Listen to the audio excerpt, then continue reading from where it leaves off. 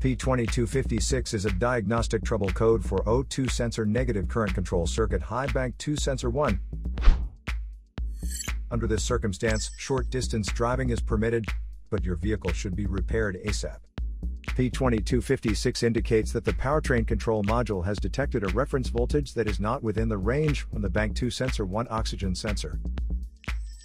If you want to troubleshoot the error code, watch this video to fix it at a low cost. You're also welcome to leave comments below. Our mechanic professionals will answer them shortly. Don't forget to like and subscribe to our channel. Thanks again for watching this video.